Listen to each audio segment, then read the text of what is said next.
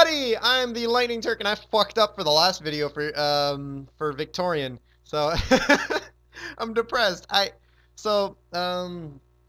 know how you have to stick the microphone in the microphone thing, like the thing specifically for it, thing designed for it. Yeah, that I forgot to do that. I stuck it instead in the headphones portion, so my voice came out like shit. I mean, it came out like buggy and blurry, so like foggy, or I don't know. I don't know really like how it would come up. Burp. Anyways, yeah, that made me sad today. Moving on.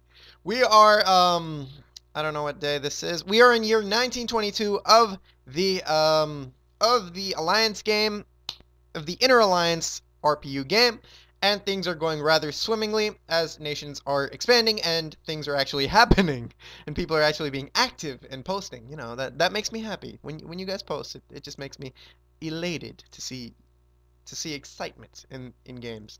So the South Canadians, led by Sir Charles Tupper, more correctly Controbot, are doing rather well by taking Hauterive and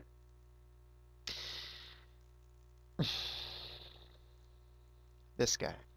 How the fuck do I pronounce this? For Goomba's sake, for Buddha's sake, for deity's sake. How the fuck do I pronounce this? Kuju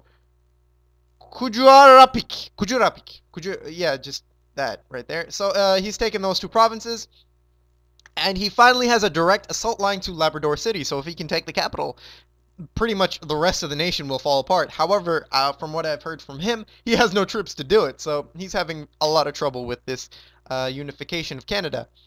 The Americans haven't done much. They still have troops on the borders of the Native American tribes over here. These three provinces. I'm guessing they're going to invade in the upcoming year, or more correctly on day change. Nothing happened in Russia or Finland. However, something good has happened in Europe. The tension between Germany and Italy has finally ended, as Italian forces have finally diverted their air forces elsewhere instead of in the Bavarian Tyrol region. So that makes me happy, sort of, not really. Aside from that, East Algeria hasn't done much. Nothing's really happening with Morocco and West Algeria. Spain hasn't really done much. Spain has fallen into a communist nation.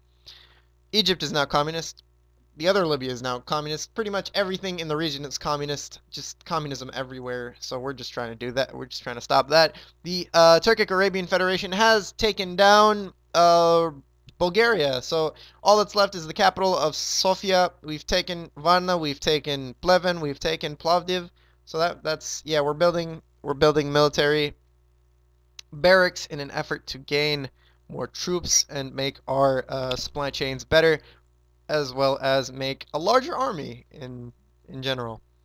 So that's pretty much a quick recap, a very fucking quick recap, since we don't really have much to talk about in this game, since nobody fucking joins it in the Alliance. But my bitching aside, people joined it and then they went inactive, so, you know, I don't really have a problem with them, but I haven't really kicked the inactives, so if you want to, you know, if you're interested in joining, just, you know, just get back in the game. Get back in the game and just fucking be active, you know, just join the game. Yeah, that's pretty much it.